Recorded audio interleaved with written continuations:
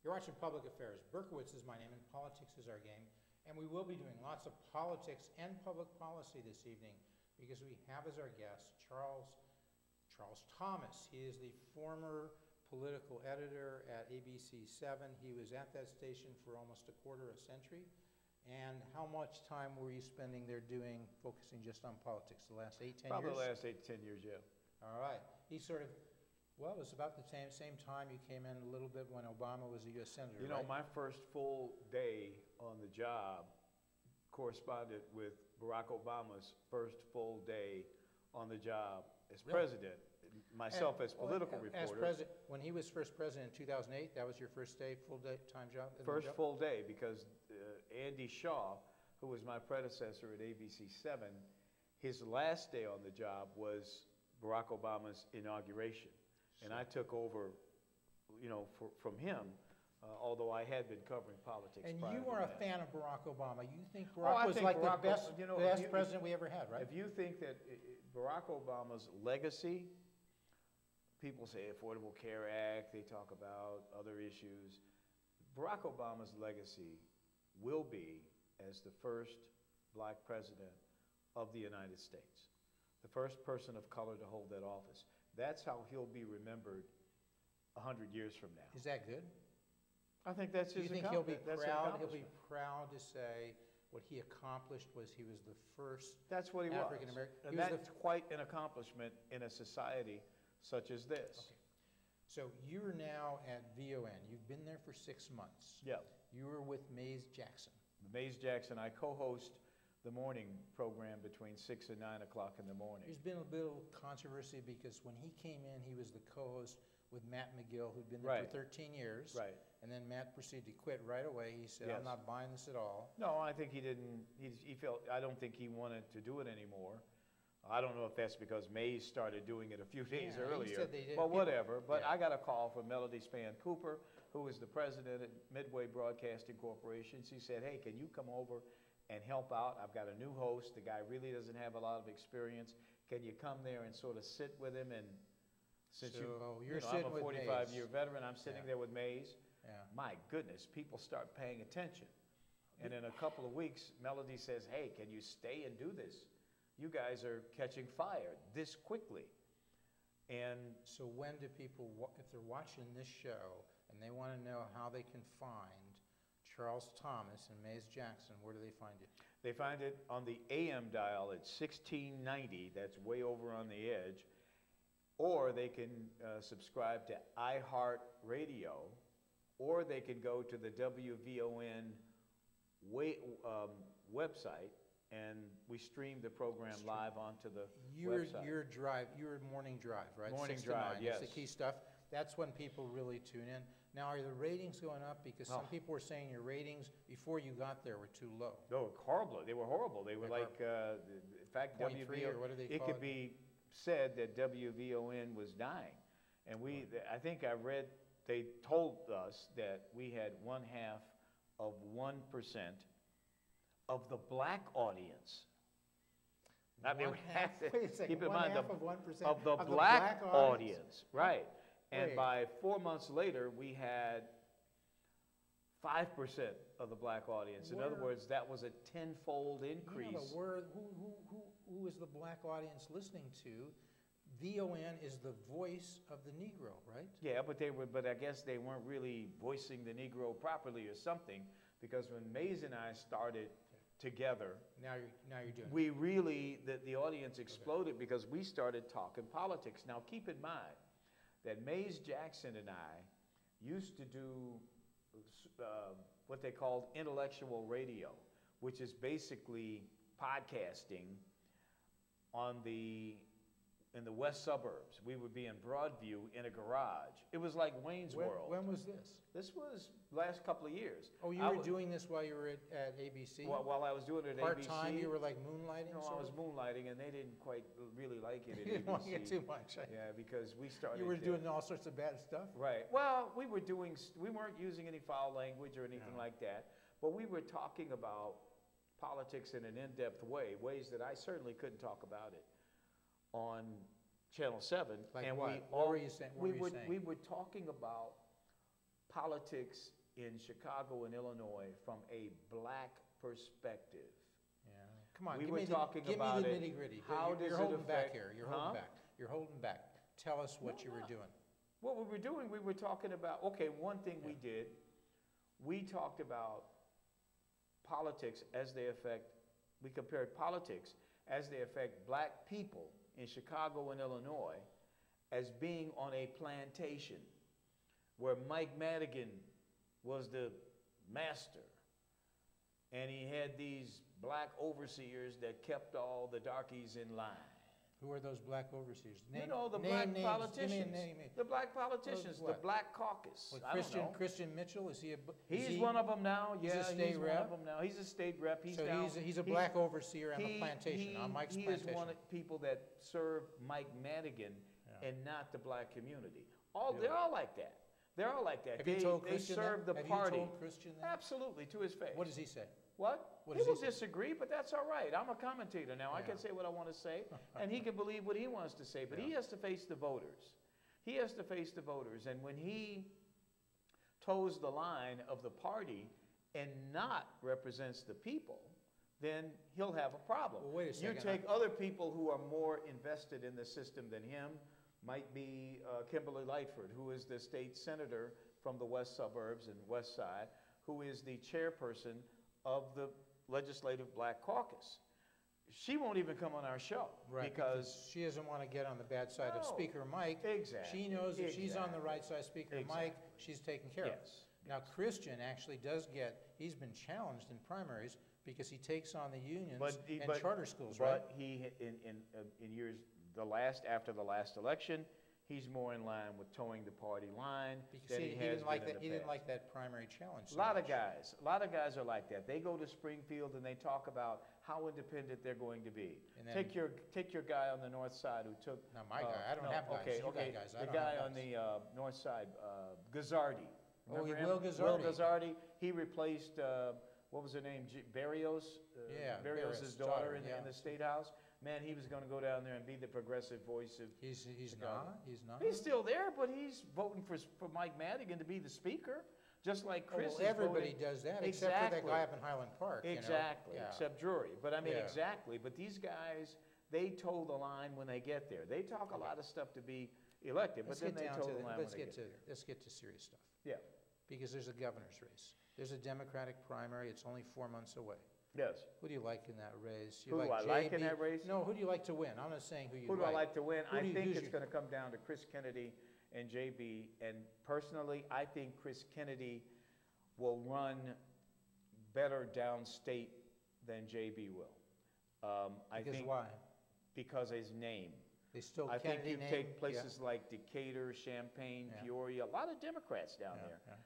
They're going to hear the Kennedy name. They're going to remember Camelot. They're going to go to the Kennedy thing. And I think he's got a really good shot to roll up some numbers in the Democratic primary to counter what JB might be able to do with his big spending in Cook County and northern So Illinois. you're saying JB piles up a margin in Cook County, And in Rockford and in upstate, but and 70% even of the downstate. Democratic vote, I think, in the primary is probably upstate. Right, Only in Cook County. 30% Yeah. downtown. Yeah. But keep in mind, So Kennedy's got to get a big margin. or else Kennedy's gotta- going to do, Kennedy, I think he can do well in Cook County and Chicago. He Really? can do well because he's got the name. I mean, the Kennedy name resonates, particularly among older black voters. It resonates. People remember the good old days. And of why the were they, Kennedys. the black people, remember the Kennedys well? Why did they remember them well? What did either RFK, Chris Kennedy's dad, what did he do for black people, or what did JFK do? Well, I think there's, you know, certainly they set a tone. They They set a did. tone, and They were they cautious, were you right know. there on the ground. I mean, keep in mind that John Kennedy was assassinated, Robert Kennedy was assassinated, Malcolm X was assassinated, Martin Luther King was assassinated, Medgar Evers was assassinated. It was a tough time. It was Yeah. a tough time, and there was a common bond between those people as terms of being civil rights champions, if you will. At least the perception is that in the black community, and I think that among a lot of older black voters, I think that will resonate. I don't think that JB is going to necessarily buy away that bond.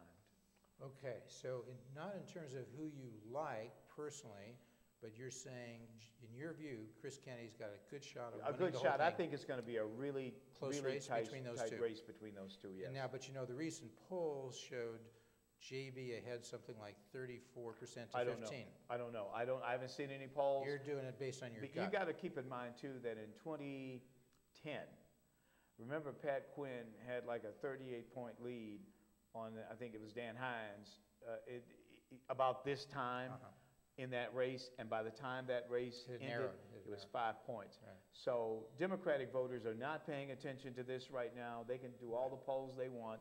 They aren't going to pay attention until January. Middle January, they've got what we call the winter freeze. And what is your your buddy, your co-host, Mays Jackson say?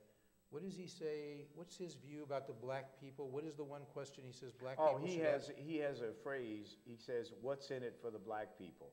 This is what everyone who comes onto our broadcast is required to ask. I don't care if you're black or white or Latino or whatever. You've got to answer that question. You've got to answer that question. What's in it for the black people? Was JB on the show? He was on the show. And what did he say? Well, JB... What's in it for the black people if they elect JB? Well, he's saying that he'll be a fighter against Donald Trump. He says that How does Donald Trump figure in here? They make all the talking. I know, but if I I'm have a no black idea. guy, why do I care about Donald Trump? I have no idea. Okay. That's what he said, though. Okay. That's what they say. Okay. But he also, very interestingly, he came onto the show. It was a few days after he had been endorsed by the Chicago Building Trades Council, the trade unions, right. The carpenters, plumbers. Yeah, Madigan's listen, behind let me him. talk to you, Go ahead. man. Okay. I'm being interviewed, not you. Okay, so he comes on and he says that, hey, and by the way, I was just endorsed last week by the Building Trades Council. Yeah. I looked at the guy and said, well, the Building Trades Council, the guys that work on the construction sites, they don't hire black people. What's up with that, JB? We don't care about that. We don't think that's such a great thing that you've got these people that a lot of black people think are racists endorsing you. Man, he didn't know what to do. You should have seen his guy He's on like, his side. oh my He's gosh, going like, oh my God, gosh. we didn't think about that in our talking points. They were saying, cut, the okay, show is over. Get Chris this guy Kennedy out there. comes in, Yeah. Okay. and he's talking about what a great guy he is. And we asked him, we said, well, man, I saw you that Wolf Point project, that big skyscraper you built down on the river. You didn't have any black people working on that. Well, hey, what's in it for the black people? We want some serious answers, and these are questions that are only going to be asked by a black media source. Tribune, they're not asking that stuff. Really? They don't have any black people there? Where? At the Tribune No, editorial board? I'm saying they're not asking those kinds of questions of these candidates. Okay. What are you going to do about that? That is impolite of you. That is impolite Exactly. of you. They don't like that. But don't. this is what I know I can do now at WVON that I could not do at ABC7. Who told you not to do it when you were there? It wasn't anybody having to tell me that. It's just that How at did you ABC, know? listen, at ABC7, I had a responsibility to a mass audience. Yeah. It wasn't just a black audience. Oh, I see. Now at WVON, I can focus. I can go into the weeds on some of these issues that affect the black community, and that's what I've always wanted to do. And that's why I left ABC7, because I wanted to spend the balance of my career doing that. And I tell you, it has been just so gratifying. I'm so happy I did it. Yeah, well, because is it that you can speak more freely now at VON because you're a co-host, you're not a straight reporter, or is it because of the audience being large It's part because black? of the audience. You wanted to focus more on the black audience Yes. because you identify with it? Yes, I'm black. Come on, man, what do I look like? I can't, No, but I don't think that way. Well, you don't think that way, but I do. But if I were there at VON, I'd be asking these questions. I'm a white guy, but I'd No, be asking these if questions. you were at WVON, but you're not. But if I were at ABC, I would ask those questions. But you wouldn't get them on the air, dog. You got to figure that. Really? No, because They're gonna you've cut me? got. Look, man, you've got to go for the mass audience. You have to deal with who is Channel 7's audience. It's not just a black audience. It's an Asian audience, a Latino audience, a white audience, every other kind of audience. You have to go to the middle. You can't go to one particular program, do your reporting based on what you think. That wouldn't be fair. Charles, you can if you've got a pair. You understand what I mean? You got Jeff, a pair? I've done this for 45 years, and I've done it in mainstream media. You cannot. Were they going to fire you? Well, you can't do it effectively. You can't be a good reporter and always go to your pile to talk about what's happening in your world and forget everybody else's. You can't do that. Okay, so we covered JB, we covered Chris Kennedy. I guess you're saying Daniel Biss doesn't have a shot, so. No, I haven't said that. Did you have Daniel on your show? Let me tell you something. Yeah. We had Daniel on our show, and guess what? How'd that go? Went really well. We had a lot of people calling up. In fact, their line was, I'm with him. I'm pissed off. That's what they would say in their little Facebook comments. The blacks like Daniel Biss. I can't make a generalization like that. I'm saying that Daniel Biss came across very well when he was on our broadcast. What did he say? So, pardon? What did he say to come across well? Give us a I don't summary. know. They just liked the guy. Just liked I can't say. I mean, there were parts of JB's conversation that I'm sure people liked, and parts of Chris Kennedy's, and parts of Theo Hardiman, and parts of all of them. Daniel, they liked a lot in general, is what you're saying. I mean, they like Daniel more than JB. I'm saying that we focus on issues affecting the black community. I understand. Okay. And Daniel Biss, I'm saying he did as well as anybody else did. It's a wide open race. Okay. What about the Republican side with Mr. Rauner? Has he been on your show? Twice. He's been on our show twice. How has he done? He had some issues because we were asking him about contracting and state contracts and how many millionaires have you made, Bruce Rauner, since you've been governor with state contracting and black millionaires? He couldn't answer. He would always answer, you got to call the Black Chamber of Commerce. In fact, we have sort of a thing where we'll play him back every now and then, say, call the Black Chamber of Commerce. And this was kind of his stock answer. He had no numbers, is what you're telling me. Yeah, but check it out. But I tell you, something that Bruce Rauner is talking about that's really catching fire with black voters, and that's the whole property tax bit. In the south suburbs right now, you have a crisis among black homeowners who have moved to the south suburbs, places like South Holland, Riverdale, Homewood, Flossmoor. A lot of blacks moving out there. Middle-class blacks. Middle-class blacks. They moved out there in the 90s and early parts of this millennium. Right. The neighborhoods suddenly began to resegregate. Resegregate and become. As in becoming all black again. All black, okay. Yeah. But beyond that, the property values began to decline. Why? Well, part of the reason is that the property taxes have been going up. That'll lower your property. That'll lower your property value. Right. So not only is it lowering your property value, you've got some situations in communities such as Flossmoor where people are paying more now, black people paying more now for the principal and interest on their mortgages, that they're paying more in taxes than the principal and interest on their mortgages. Why are those taxes going up, Charles? Why? Yeah, why? Well, the quick excuse is that they're going up because of schools, because property taxes pay for schools in Illinois. But here's another reason. Yeah. Township government is very prominent in the south suburbs. It is, yeah. A guy named Frank Zuccarelli, who was the most Frank. heavily weighted Democratic committee man in Cook County, in the state, heavily weighted.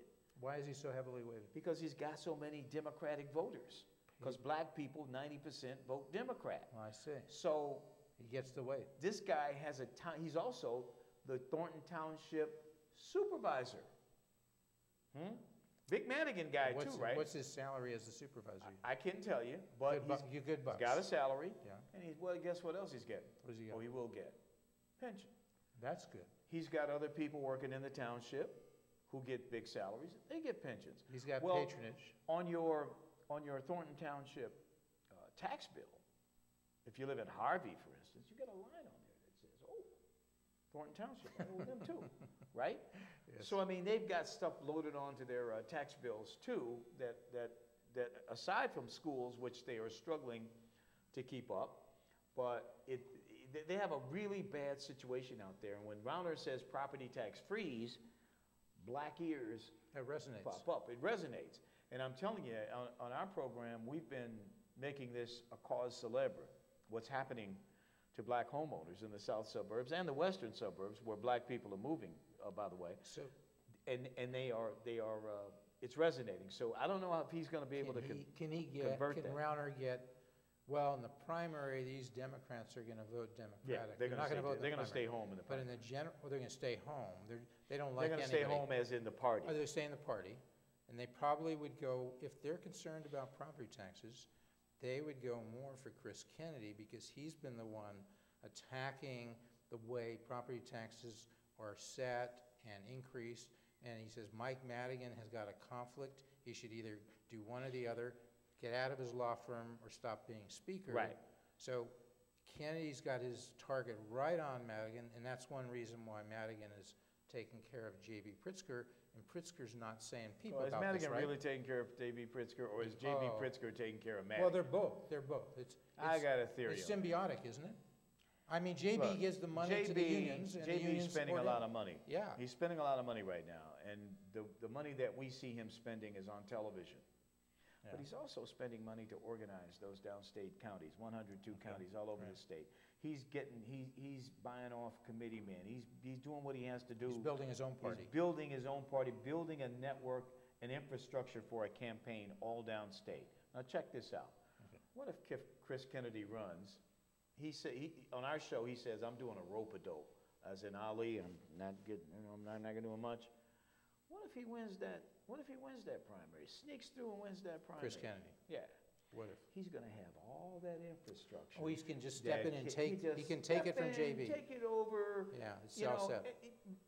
Jeff, you've been around politics long enough to know. Every cycle in this state, there's a sucker. And he's usually worth a few $100 million. Go back to Andy McKenna. JB's the sucker? Go back to Andy McKenna. He could be. Yeah. Go back to Andy McKenna. Go Yeah. back to, remember Al Hofield ran for U.S. and had a lot of money? They're pigeons Go to be back to fleeced. Blair. These are all wealthy pigeons to be fleeced, right? Blair Hull. They Remember all, him? the money goes Fleeced the around. guy. Fleeced the guy. Yeah, Oh, hey, man, I'm sorry you lost, but we gave it a good old try. He's right, 20 million short. okay. But JB might be 50, 60, 70 million short by the time it's finished with him. But What's it to him? He's got 3.4 billion whatever. in net worth, But, yeah. and I got to think the Democratic Party knows that. Right now, they love the fact that he's in the race because that's money they don't have to spend to Okay. defend the House or to win the governorship. And that's been the theory all along, that they wanted JB to run because he's a billionaire. Well, but do they think Kennedy is will be a more effective candidate in the fall? I don't know. I mean, I told you earlier, I thought Kennedy could run better than JB downstate. Right. And pick up that little But extra. now you're not sure, with JB cultivating that, building this infrastructure, it might actually work for him. It could if he wins the primary. It Well, that's what I'm talking absolutely about. will win But the in the- primary for JB It if will he win. wins. But he may win the primary, even though you say Chris Kennedy's going to do well downstate because these are older people who remember the Kennedy name. JB's money and organization in the primary may offset that. You know, it's been known sometimes, Charles, that money and organization and message, MOM as I call it, M for money, O for organization, M for message, that just may do it for JB. Well, JB's doing all of this advertising right now to get his name out there. I mean, Yeah. because he's got to. And Kennedy doesn't have to do that. Well, but again, in the polling, maybe that's why JB's doing so, doubling his polls, because he is. JB's at like 34% last poll, Chris Kennedy at 15. Chris needs to do much more to get that name out there. You can say he's got the Kennedy name. And if I had a bet right now, I go with the chalk.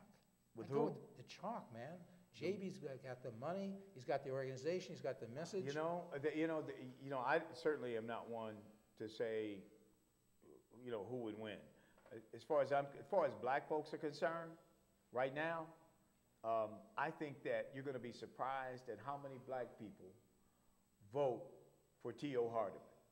Really? Yes. He's a perennial To candidate. let these people know that what's going on in this state for black people is not happening. See, I don't think We so. have the highest black unemployment rate in the country. You know that more black people, it's harder for a black man to get a job in Illinois Yeah. than it is to get a job in Mississippi. Yeah, no, Jeff, you know that? If they voted substance, you might have So, a I point. mean, They're not going to vote substance. Why do you say that? Because the blacks generally don't. Well, They that's vote because, what did Democratic you in just say? The general. blacks what? They generally The don't. blacks what? They don't vote Well, substance. see, brother, that's what I'm telling you. You're going to There change is a this? You're going new to change day, this? a new paradigm Yeah. is on the rise in black America. Keep in mind that we just ended the Obama presidency, Yeah. right? We are on the verge of the cusp of a new era in black history. It's my You know, opinion. who won in 2016? Who won? Yeah, Obama turned out the Democratic vote in 2008. He did it in 2012 when he was on the ballot. I In thought you were 26 the interviewer and I am the interviewee. Okay, you tell me. Okay, I'm telling you Who won in that 2016? in 2016, Donald Trump won Yeah. the Electoral College. That's my point. Hillary Clinton won the popular vote. And in Illinois, Hillary Clinton won by 16 points. My point is that Barack Obama's election as president ended an era in black American history. That era began after the Second World War. Jackie Robinson became the first black person in Major League Baseball. There were first black this, first black that, on through the 60s and 70s and 80s, and we Yeah. were so proud. Yeah. And Barack Obama became the first black president of the United States. Took office in 2009, left office in 2017, and guess what? Economic conditions, social conditions for black people went down during that period of time. Absolutely. Now, what happened? Well, a lot of black folks never complained during Obama's years because we wanted to protect the first black president of the United States. And I did it. I did it. You protected Barack. I didn't go after Barack, go in on Barack. Of course Yeah. not. But that day is over. We don't care about being the first this or the first that. What offends a black person now is not a cartoon, like they tried to make this issue of this Illinois Policy Institute business. It worked. What offends us now, the lack of jobs, contracts. That's where we're going now. We're not worrying about being overprotective or having a black this or a black that, first black this. We're talking about economic development and getting something in return for our loyalty. What's in it for the black people, as my partner says all the time. Okay, folks. That's what we're doing. We got about a minute left, so I want you just heard Charles Thomas tell you that blacks are going to rise up, they're going to overthrow Jeff, the... now, don't start I get to talk. paraphrasing I me. get to talk now, and you get 10 seconds to reply. 10 seconds. 10 seconds. They're going to, those Lightford and the Christian Mitchell, all these overseers on the plantation, they're going to be knocking them off, these black folks, and they're going to put their guys in. You believe that? I got a bridge to sell you in Brooklyn, my friend. You know, and you can say that. Let's watch and that, at the and end. that's your, We'll have you back. That's your opinion. We'll have you back But at the end of the election. you know, I'm saying that there's going to be a new paradigm set in this election. I'm not saying the Democrats can't win this election, but listen to me. We're running The out of time. Democrats can win, but they got to come correct. Okay. And you've heard that from Charles Thomas. You can see him every morning, 6 to 9, WVON, 1690. You can find him, just Google him, you'll find him all over. On iHeartRadio. iHeartRadio. But the main thing is you remember to come back next week and every week to Public Affairs, and you'll see guests like Charles Thomas. Not Berkowitz, he's nothing. Charles Thomas, WVON.